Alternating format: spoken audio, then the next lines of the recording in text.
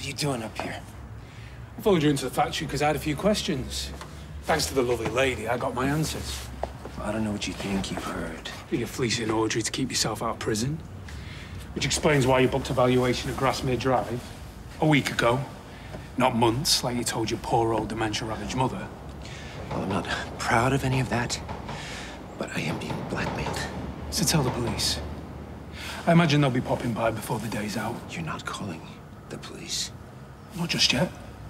I thought Audrey deserved the courtesy of a prior warning. Luckily, she's in the phone book.